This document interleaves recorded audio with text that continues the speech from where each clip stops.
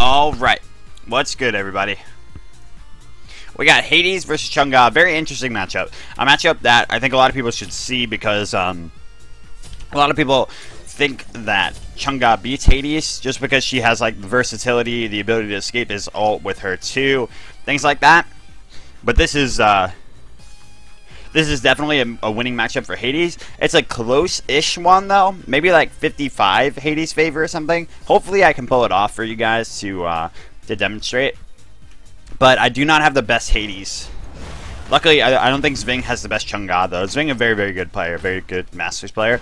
But I think his Chang'e was only like level 1 or something, so maybe he's not going to be, you know, like if a Chang'e really outplays the Hades, she can win it, right? But if they're playing at like an even skill level, what I'm trying to say is that the Hades will generally win that matchup.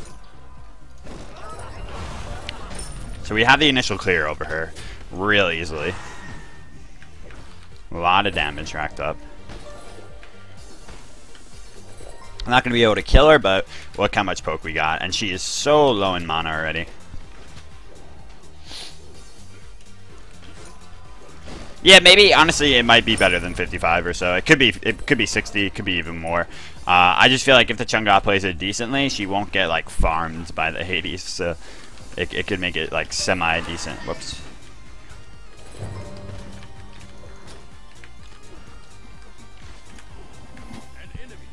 Oh, I hate this game, man! We keep getting, fucking servers keep getting DDoS like every second of the day, man. Jesus. And I'm still in, though? Did it say I left the game? No. Apparently I'm still in. We're doing it, guys! So this is clearly how Hades wins the matchup, by the way.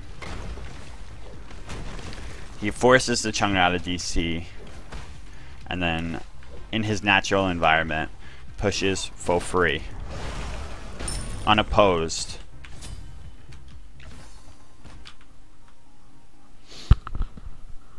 See, Jack speaks the truth, yo. Jack speaks the truth. It's a close matchup. I think it really is.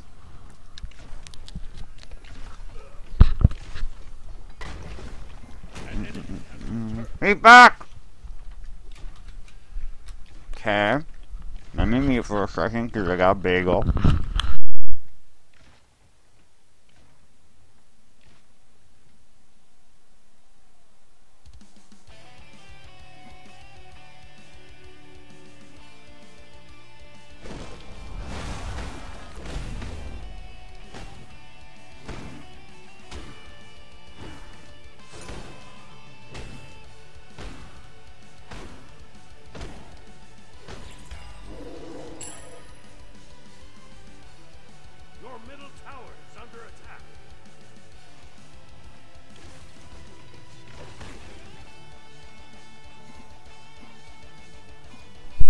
Okay.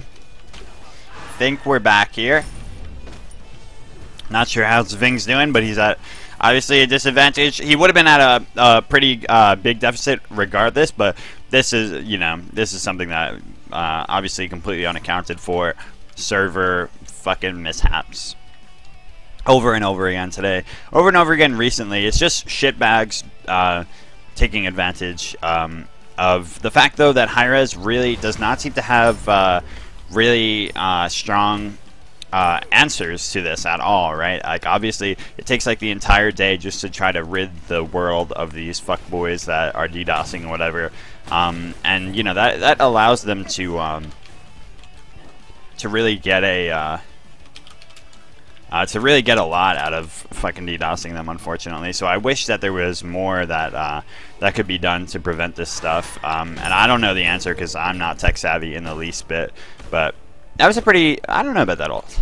I mean, it's going to stop me from pushing a little bit, but no, I'll probably still get the tower here. Oh, yeah. Oops, I didn't do that. I pressed a different button, dude. He's saving for his 2 here. I think he has enough, right? He does. Motherfucker.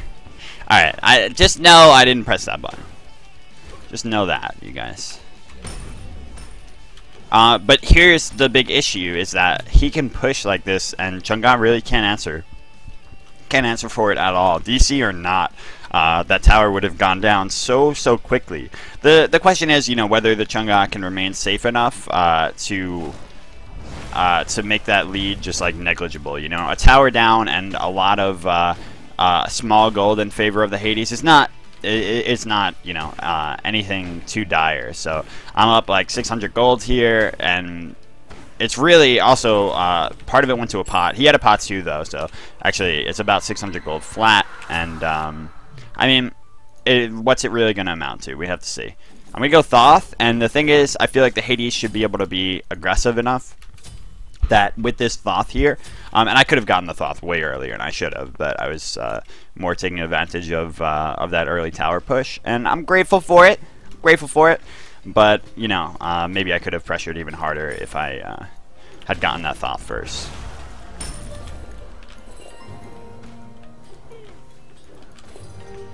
Nice ulti. I figured it was gonna come right there. I should have waited to fear, I think.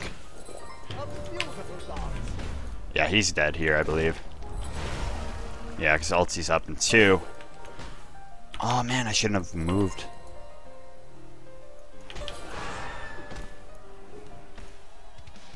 It's gonna be a little bit tricky. No, we got him. Alright, very good, very good. So, as you can see there, I mean, his answer, he just doesn't have the burst to return to me while I have something like a Thoth online. So that early lead really amounted in so much there for me. Like, what does he have? He has a Soul Trap compared to my finished Thoth, and the damage spike from the finished Thoth, unstacked, you know, even stacked or not, rather, is what I mean, it's just so strong. It's such a significant difference. And you could see it there. He was kiting and still just didn't have enough damage, whereas I was, you know, even missing a little bit and still had so much burst that he couldn't answer for. And at this level, his sustain isn't great enough to answer for it. What's up, M General? How you doing, man?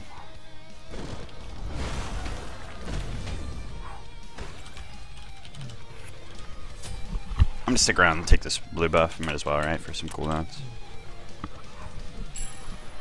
I'm not sure if I want to go straight into cooldown boots or pen boots here. I guess I'll go cooldown. And then rush into a obsidian so that I have like a ton of tower poke right now. But at this level, with her Thoth finish now, it's going to be hard to get much structure damage off because, you know, the waves are going to be easily cleaned up by her 1 and 3 combo. So she has a reliable, you know, a reliable way of stalling me.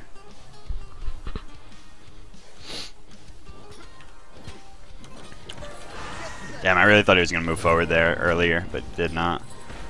Alright, that's his 2 down. He moves forward. Oh, yeah, he moved forward. This is rough for him. He's going to go down, most likely. Yeah, there we go. Very nice. So he tried to clear there. Issue was that he really could not. I guess he thought that he was right on the outside, misjudged it, and obviously got punished super hard.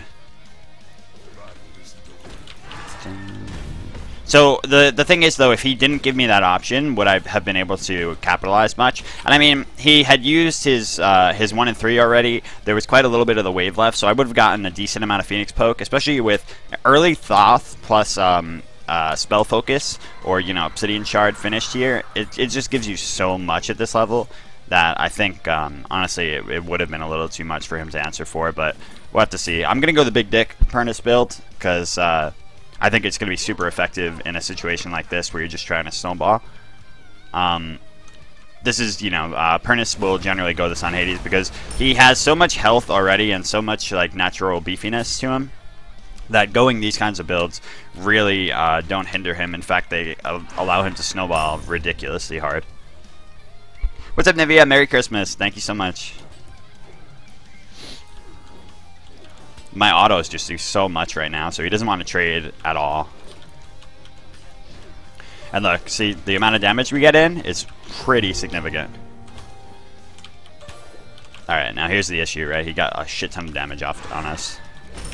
Will this be enough? No. Okay, we're dead. Whoops.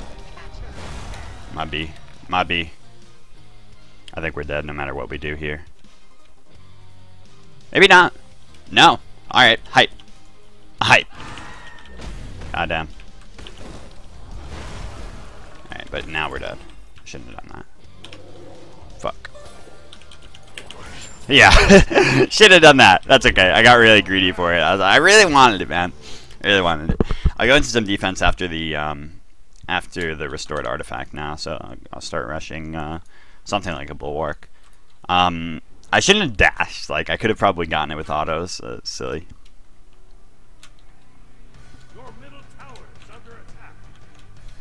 So we lose the grip of a little bit of our lead there, and he's probably going to go get the left side red, which is, you know, unfortunate to lose. You always want to level your fear after the 3 with Hades. One, because you're 1. In this situation, you don't want it to auto-clear the wave. The less it clears of the wave, the more you have to heal off of. So you gotta factor that in. And then also, though, the fear actually does increase quite significantly from 1 second to 2 seconds. So it doubles the amount of that fear. And fear is such a strong form of CC. It allows Hades to get in a lot more damage during it. Also decreases the cooldown quite significantly, which is really, really big.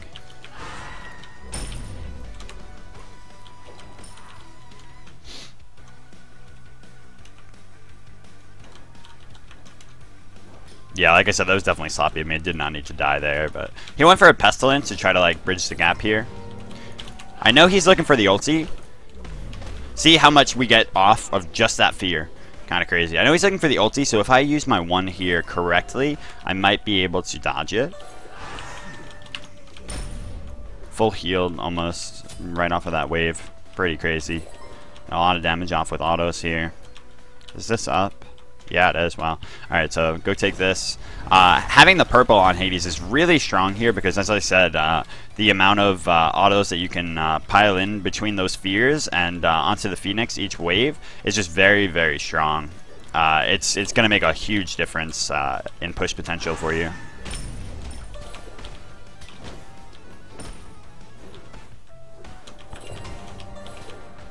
You know, a lot of damage to us because we don't have defense yet. So we're gonna go back and get some right now.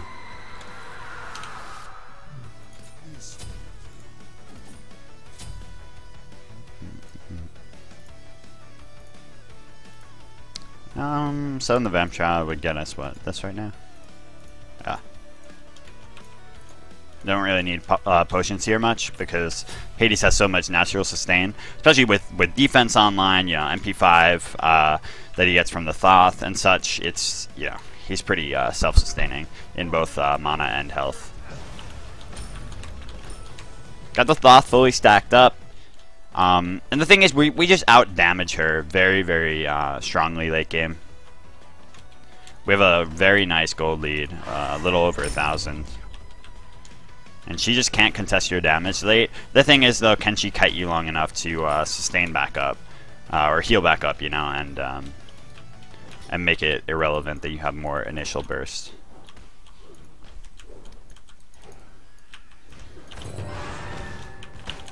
Yeah, that's huge damage.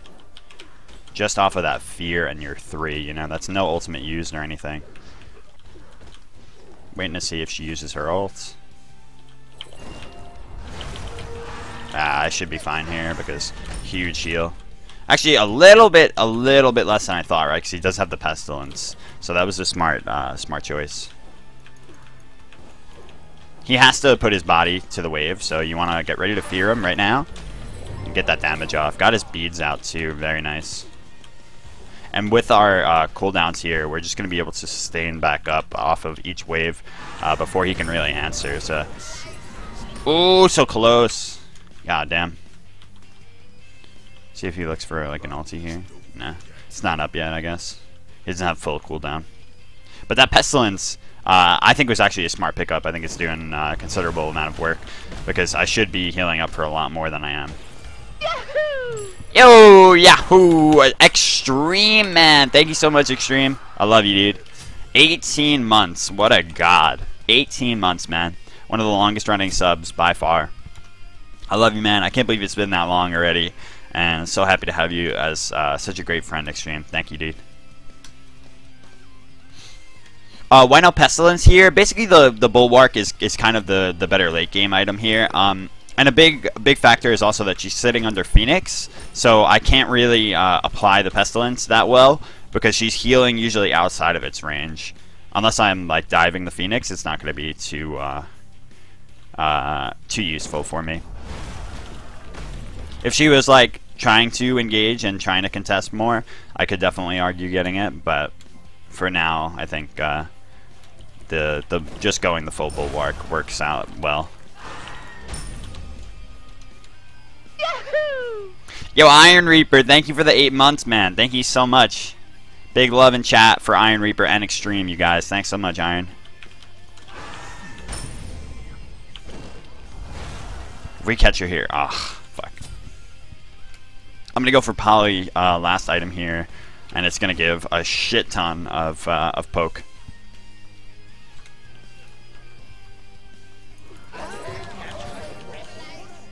It's on. Let's go get that purple. She wants to contest. She's gonna ulti it. Oh wow, I'm mad. That's her 2 down. She's gonna have to beads here, which is great. Oh, missed it. Oh, I hate that. Man, we're dead. Maybe not, maybe not. Go, go, go.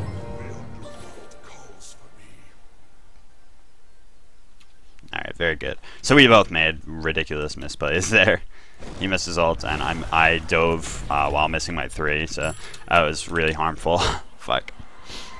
But the big difference here is Poly on Hades, a lot of people don't understand, is incredibly potent because it allows him to confirm an auto after each fear, right? He confirms the next auto. So assuming that's going to be your Poly shot, which, you know, it more than likely is because you spread your abilities out so much with Hades, you don't really spam them. That fear shot into Poly just does so much, and it's guaranteed the auto because, you know, it draws them near you as long as you auto before the fear. So it's really, really strong, and it also, you know, it's confirmed damage onto the structure as well. So very, very potent to have.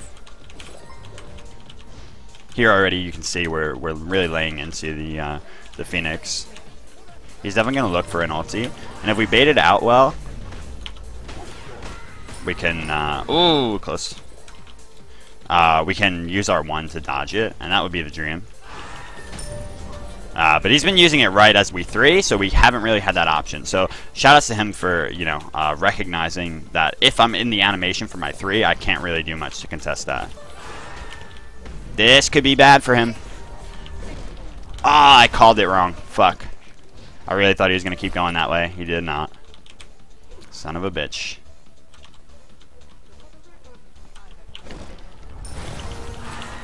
Oh, got him just out of that, man.